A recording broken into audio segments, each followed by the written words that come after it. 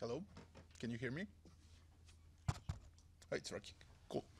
So, um, let's start. We'll talk about building websites that will eventually work on Mars. And let's start with the introduction. I'm Slobodan Stojanović, and I'm CTO and partner of a small Canadian-Serbian company. We're building web applications and mobile applications and things like that. I'm also organizing JavaScript meetups in Belgrade, Serbia. Um, I'm doing a lot of open source things, so you can see all those things on my GitHub account. And of course, you can follow me on Twitter. And before we continue, I would like to know something about you. So first, did anyone of you ever visited Mars? No? Okay. I guess Elon Musk is not in the audience, right? No? Okay. I'm the expert today, so we can continue. This talk will not be deep technical because some of those things will definitely work completely different on Mars in a few years, but it's more idea is more to explore some of the today technologies that we can use and build the websites for some extreme situations. And let's start from the most important question that you probably have. It's not this one. It's why Mars. So let's see, what do we know about Mars? First, it's obvious, it's a planet. Approximately, it's the same landmass as Earth. It's much smaller. It's just 10% of mass of the Earth, but there's no oceans, so landmass is almost the same. That's nice. Mars Day is just 40 minutes longer than day on Earth, so it's really useful when you have a deadline or something like that. You have 40 more minutes every day, and our plans will like that because length of day and night will be almost the same. Then Mars year is almost twice longer than year on Earth. It's probably a bit more bureaucracy at the end of the year or something like that. And if you're Santa Claus, you have a longer vacation. But again, it's not the big problem. Temperature can be 20 degrees. It's nice. And gravity is only 37% of Earth's gravity. So you can jump from the second floor and you will not be hurt. So you don't need to wait for the elevator and things like that. And most important thing, there are signs of liquid water on Mars. It's not just that Mars have 2 moons, so just imagine the night on Mars. Also, the biggest mountain in the solar system is on Mars, so it's nice, right? But there's a few problems. First one is just 18 missions so far were successful. That's not a big problem because our technology is progressing, so eventually it will be better and better. But of course, that's not the biggest problem. It can be really cold on Mars, a bit colder than in Canada, but that's not the biggest problem we have on Mars. Because there's a lot of dust storms. They can cover whole planet, and they can last for a few months. But again, that's not the biggest problem on Mars. There's radiation, but that's not the biggest problem. There's no atmosphere, so you're not able to survive. And why would anyone go to Mars, right? Our planet is great, right? But if you ask dinosaurs, it's not that great. It's every few million of years, there's some events that cause mass extinction of animal species. So we're engineers, and if we want to keep everything that we did so far, we basically need to do a backup and to move to one more data center. And so let's see our options. First, of course, we're not able to go that far because our technology is not that advanced yet. But first, we can go to all other planets are much worse than Mars. First is Mercury, and it can be very, very hot. There's no atmosphere, so during the summer it's too hot. We're not able to survive that. Actually, during the day. And during the night, it's too cold, so we are not able to survive that. And radiation, of course, it's too close to the sun. Then Venus. atmosphere is too thick on Venus, so it's even worse. We're not able to breathe, and it's too hot. And actually, there's a perfect conditions of on Venus. It's on 50 kilometers from the ground, but we're not that good with building floating cities, so that's not working for us. Then, for example, Moon. But that's not working because if anything happens to Earth, Moon don't have water and things like that, so it will not solve our problem. Then Mars, it's not perfect, but we can make it work. And then after that, all the other planets are too far, and of course, we don't know much about them, and we don't think that we can live on them. There are some satellites on Jupiter and things like that that can possibly have water and things like that, but we really don't know that much about them. So this technical presentation, so just imagine that you have some website and that people are using that website, and let's forget about that right now and go back to Mars. Mars is the only planet inhabited by robots only, and I guess it's the only planet inhabited by robots that are taking selfies in the universe.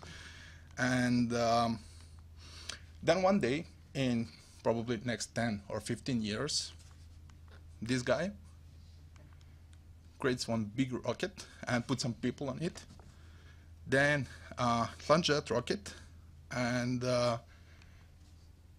then he launch another. The bigger part of this rocket will go back to the Earth, take another top part with the fuel, and then in the before he launch everything to Mars, he'll refuel his small rocket part a few times, and then that small part will go to Mars. And a few months later, we'll watch that on TV, probably we'll tweet about that and things like that.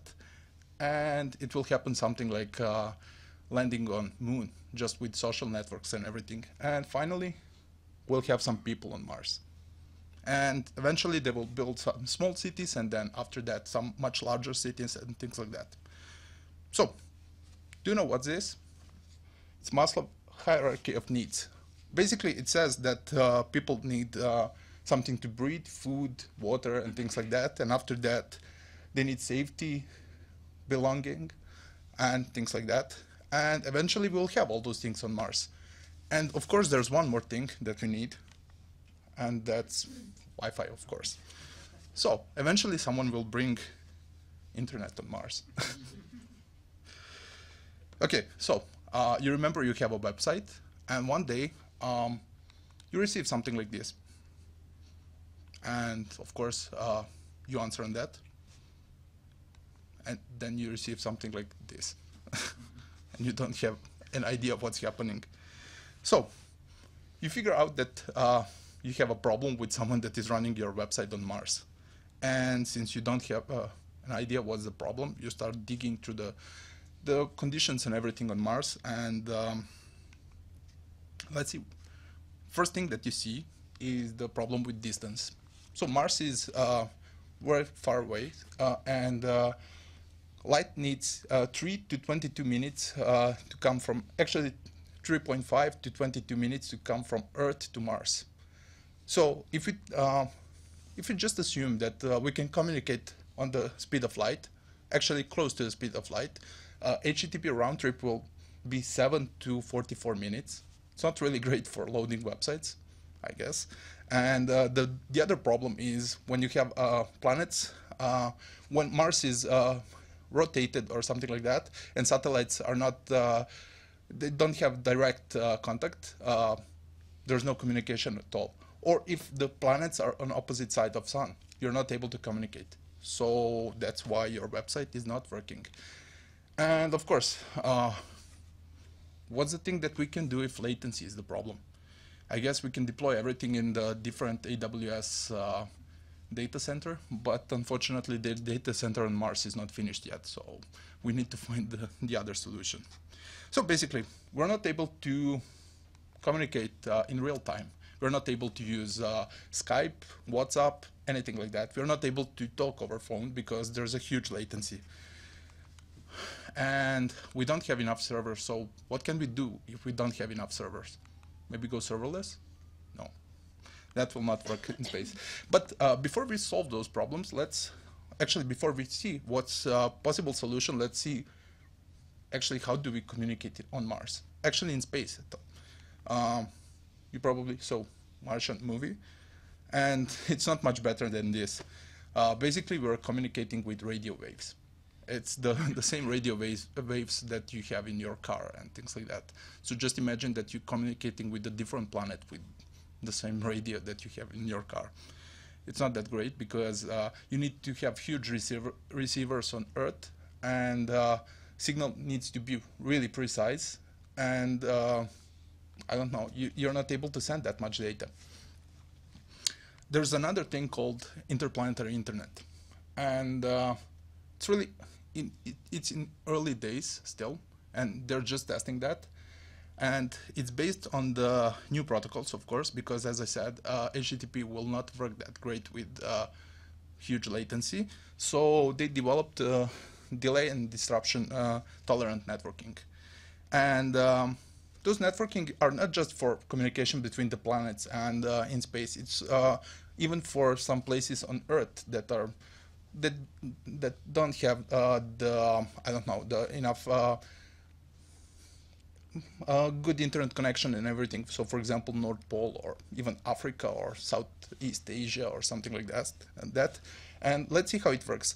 On standard internet, whenever you send a package, you'll receive something and know that the package is received. And of course, if some package fails, you'll just resend that same package. We'll see that right now.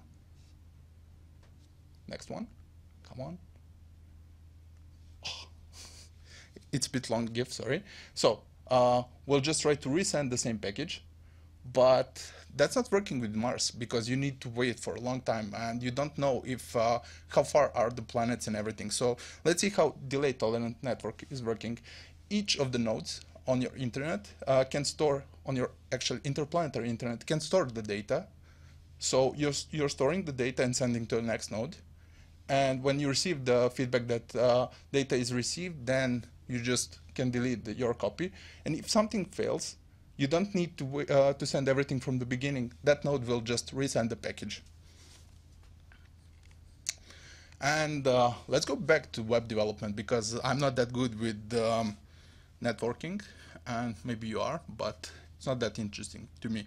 Let's go back to JavaScript and see what we can do from with our current technology to solve those problems. First, obvious thing will be to use service workers to make your website working offline, and you can use them in most of the browsers today. Not most, but a lot of browsers today. But here's how it works. Basically, service workers are just the proxy between your web application, your browser, and the internet if it exists. And they can help you to have fully offline experience. You can intercept network requests, so you can cache the network requests and everything. And if you have something locally, you don't need to hit the server and return the data. You can add push notifications, and we'll see later there's a background sync. It's nice, and it's easy to do that. There will be no that much code, but let's see just a few examples. So for example, you just need to register your service worker. It's just a separate JavaScript file, and in that file we just define which files we want to cache and add some event listeners, and that's it. When we receive those events, we know that our website is cached and we can use it fully offline. And that works, as I said, in some browsers, and there's still some browsers that are not supporting this, but eventually they will. As we saw, the big problem is latency, so we don't want to hit our server that often. What can we do to, I don't know, have less API calls? We can use something like GraphQL. Do you know what's GraphQL? Cool. Did you work with GraphQL? Ooh, cool. Then I'll skip my part. I'm kidding. So GraphQL is basically, you can run the query on the front end and send that to a server, and it will just return the data that you need. And Fortunately, I don't have much on GraphQL, so just listen to his talk about more details. Basically, if you ask for user with profile picture and some different things, it will return exactly the same thing in JSON. So you can bundle more things in a single API call. So for example, if you want to show something on your mobile phone, you can just ask for everything that you have on one page. It's probably not that perfect on the server side because it will take more time on your server to generate all those things, but it's much better experience on your front-end side because user don't need to wait until you hit the server 10 times and get the user, then profile picture, then some other things. And when you have data and you have some local caching, I guess you need some kind of the database on the JavaScript, actually in your browser. There's a few options, and we'll just mention one. It's IndexedDB. It's basically a low-level API for client-side database. And you can store a lot of things, even files. I don't think you should do that most of the time, but you can. And the idea is to be able to search that very quickly with indexes. And basically what's IndexedDB? It's key value storage. It's a transactional database model, so everything is transaction. It's mostly async. Some of the things were not async, but they're deprecated now. It's using DOM events just to notify you when something is ready and things like that. And it's basically just the NoSQL database. And I will not show the code for IndexedDB because its API is not that perfect. It's really low level and it's ugly. But fortunately, there are some other libraries built on top IndexedDB that we can use. One of them is PouchDB, which is just a client-side implementation of CouchDB. Do you know what's CouchDB? Cool. So basically, you can have the copy of CouchDB in your browser, store everything locally, and whenever there is a server connection, it can just replicate everything to your CouchDB or PouchDB or any other compatible database on the server. And basically, with CouchDB, you can even build the application without the backend, just with database, because database have enough logic, and it even comes with some nice web view like PHP-MyAdmin for the database by default, so you don't need to install anything special. CouchDB is really nice and it's really easy to use, as you can see. And the good thing is that you can go to PouchDB website and just open the inspect element and actually open the console and play with it because it contains the PouchDB. So you can put some things in the database, you can listen for changes, and finally, you can just set where to replicate to or where to replicate from. So you can replicate just some things and you can do really cool things with it. Of course, it's not the silver bullet. It will not solve all the problems. Sometimes you can use some other implementations of client-side databases, but it will work fine. But why stop there? We can do background sync. I just mentioned that in the beginning, but what's that? It's so even if you don't have connection, your browser can wait for connection and just send your request to the server when you have a reliable connection again. And you can continue. Just imagine that you can continue using, for example, Facebook completely offline, and you can post even post the new, I don't know, timeline updates and things like that. And you'll see like them posted, and they will be synced on the server whenever you have the internet connection. So even on your plane, you can send a tweet or something like that, and when you're back online, it will just send that in the background. And you don't need anything special for that because it works in the browser itself. And it's using service workers again, and you basically just need to do a few more things. You need to register one-off sync, and you need to wait until something is ready. But if you're able to do background sync, why wouldn't we be able to do uploading and downloading? Because right now the problem is that if you're caching some big file and you turn off your browser, those big assets will not be cached. This is not available yet, but it will be eventually. And this is the things that it should do. First, it should enable background caching of multiple resources. You can just cache some big files in the background, and it will defer all those things directly to your operating system, because even if your browser is off, it should continue doing that. So your operating system will be able to fetch the things, and beside that, it should be able to show you the progress of that. And finally, we don't need to solve all those things in the browser. We'll let our operating system to deal with poor connections and things like that. And it will allow us to do something if that caching is failing. And Matt Damon is still lost. I hope you're not lost, because finally we're getting to the most important thing, and that's peer-to-peer connection. So on Mars, we'll not have servers. Actually, we'll have some servers, but not enough, and probably NASA or some other agencies will use those servers and the internet to communicate with Earth. So if you want to, I don't know, chat with someone and things like that, it's much better to do that with peer-to-peer connection. And let's see what we can do with peer-to-peer in the browser directly. Do you know what is WebRTC? Cool. So basically, WebRTC still requires some server just to connect you with other people, but when you're connected, the communication is completely peer-to-peer. So you don't need server anymore to send something like that, messages and things like that. You don't even need the internet access. You need to be on some local network or something like that.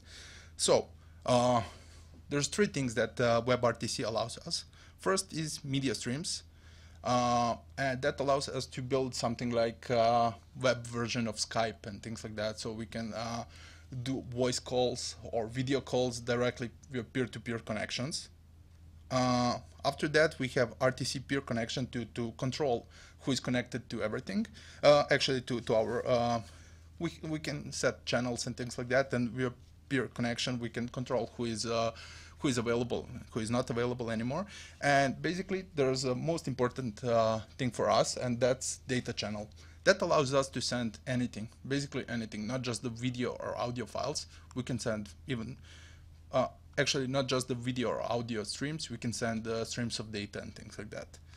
And it's still not that nice, but it's not that hard. If you check, there's a few nice tutorials on that, so we'll not stay that long on this, but basically it's not that hard to build some kind of peer-to-peer chat. And with this, you just need a small server, for example in Node or something like that, that will connect peers. And why I think WebRTC is really important. First, it allows us to build something like this. Not sure if you heard about this, but it's an awesome implementation of BitTorrent directly in browser. And it's written completely in JavaScript. It's using WebRTC, and it's doing peer-to-peer connection and sending the data peer-to-peer, just like WebTorrent. But you don't need to install any separate software for that. You have everything you need in your browser. Of course, it's not working in all the browsers yet, but you can use it in Chrome, Firefox, and some others. And you don't need any plugins, as I said, extensions and things like that. You just need to open the website, and that's it. And why do I think this is important? Well, just imagine, this is from their website, but it's a great explanation. Just imagine that we have peer-to-peer YouTube. So you don't need to upload files. You can simply have one file, and I can stream it directly from you. If more people have that file, I'll stream it faster.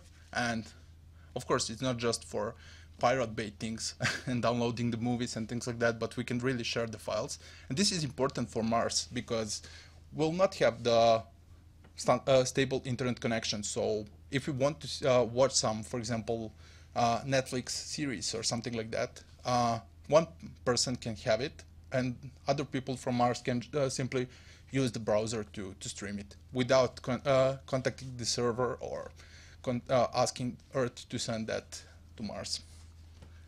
And it's really easy to use it. and I think you should try to build something with it. You just need to require WebTorrent. Of course, this is a Node, but if you're using Webpack or Browserify or something like that, you'll have all those things in the browser. And then you know those magnet links for your file, for torrent files. You just need that link, and you can stream. You can load that with peer-to-peer connection. And if you append that to your to body tag or something like that, you can play the video or whatever. So it's really easy to try that. And if you're able to load any kind of data through the internet, why wouldn't we be able to load full websites, so HTML, CSS, and JavaScript directly from the internet? And basically we are, but we are not using that much. And I want to show you something. It's a really cool thing called Hyperdrive. And again, it's Node library, so you can install it easily. It works in the browser, of course. Basically, Hyperdrive is a file sharing network. So you can build something like Dropbox or something like that completely without the servers. It's not the serverless like with AWS Lambda or something like that. It's full serverless. You still need those that small server that will connect the peers, but without that you don't need anything else.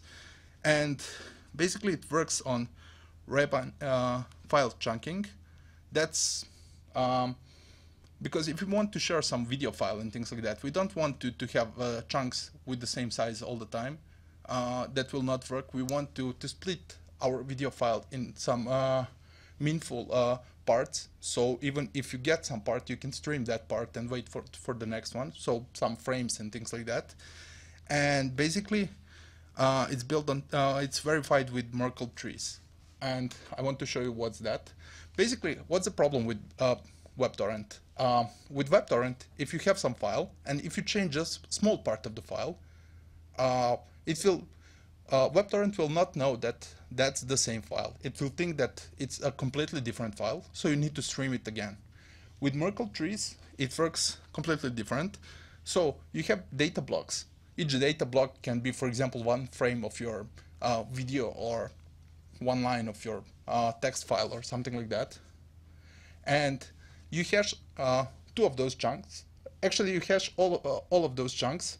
Then you hash each two of them, and you hash, it's like a triangle. You're hashing 2 by 2 until you get to the top of the pyramid.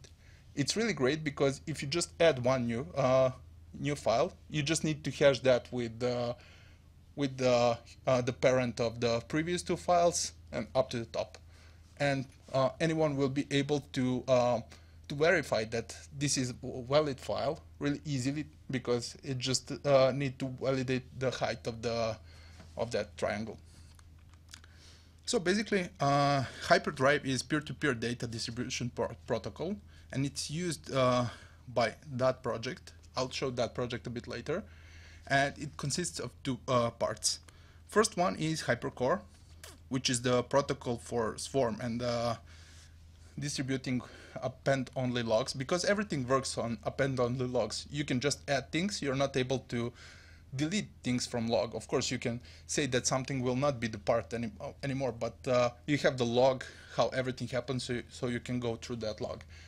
And that's the first part. And the other part is Hyperdrive, which is a file system a protocol built on top of Hypercore. That's the thing with chunks and everything, because for the first thing, for Hypercore, you can build even chat and things like that without without servers. So because it's append-only log, you can just append new messages for the chat, and it will work.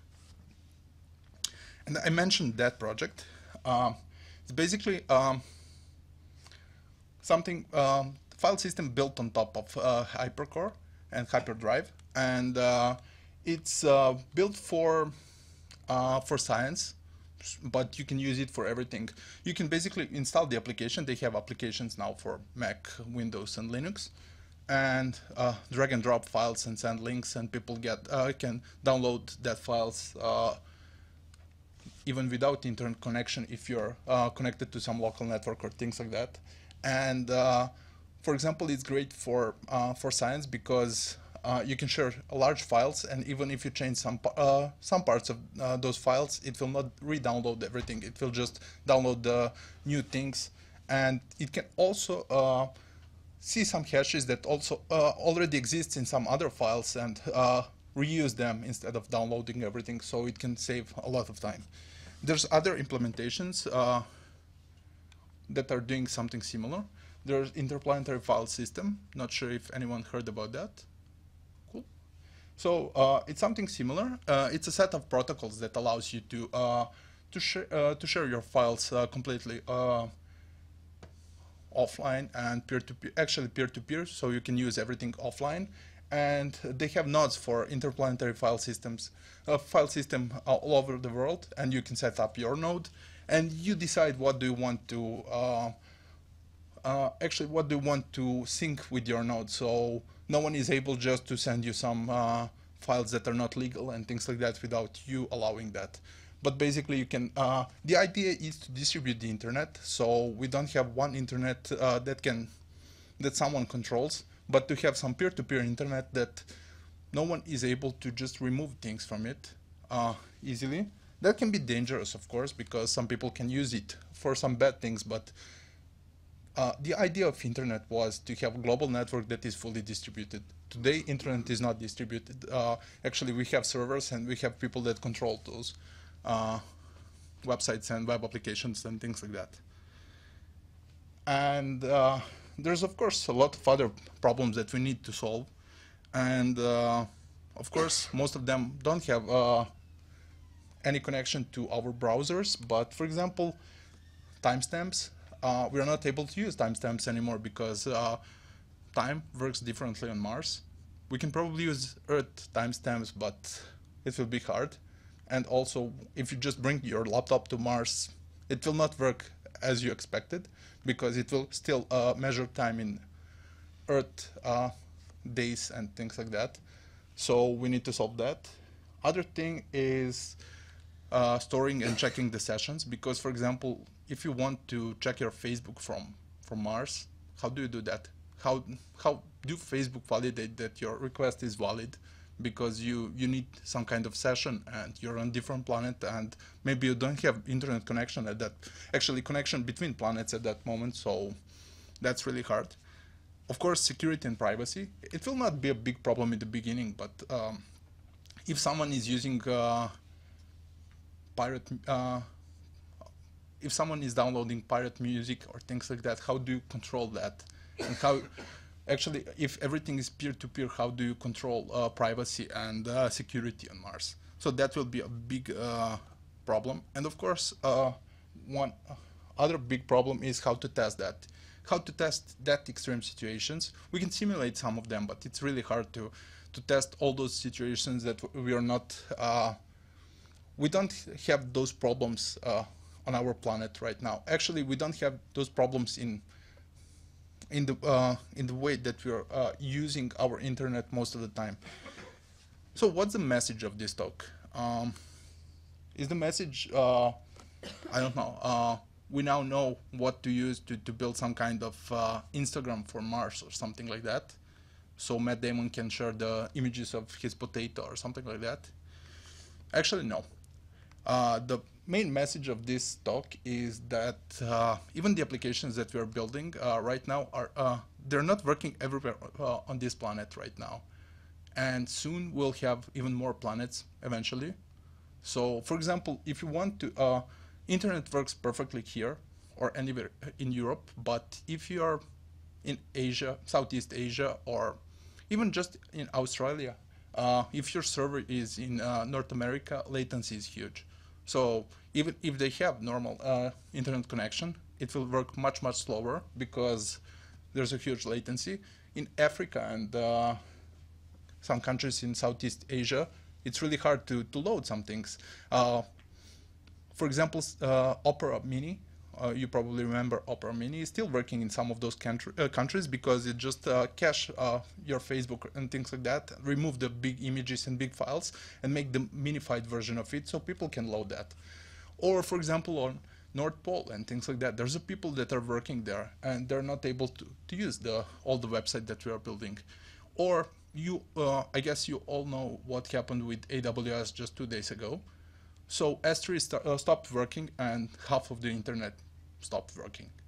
So we have a lot of extreme situations that we need to solve even on this planet, and soon we'll have completely different things to work on. So people are trying to explore the space again, and for a long time there were no big people were not there were no big missions to go to other planets or even moon and things like that. But now again, there's a private companies that are pushing exploration of the space, and people will eventually be on Mars at some point. Maybe they will not live on Mars, but again, we need a better way of communication in space, because just imagine that Voyager or some other spacecrafts are launched in 70s, and we still get the data from it, and we're getting the data via radio waves that are really they don't contain enough information that we need. So, and we now have more powerful devices in our pockets than the computers that took people on the moon. So we need to find a better way to build our applications so they can work in some extreme situations, and of course to eventually work on Mars. And that was all. Questions?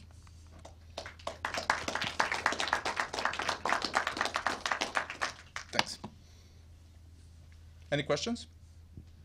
Have you worked with IPFS at all? Just a second. Yeah, sorry, Did I work with IPFS? do you mind pressing it over, please? Yeah, sure. Thank you. I'll try to repeat the question. So. Have you worked with IPFS at all? Yeah, a bit, not that much, but I met guys from IPFS on some conference, so they showed me a lot of things. I more worked with Hyperdrive and that implementation, but IPFS is really cool, and they did a really great job with protocols and everything, because it works in many different ways, and yeah. And they showed me the demo how to run the websites completely,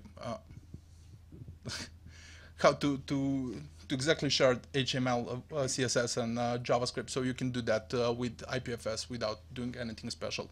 It works out of the box.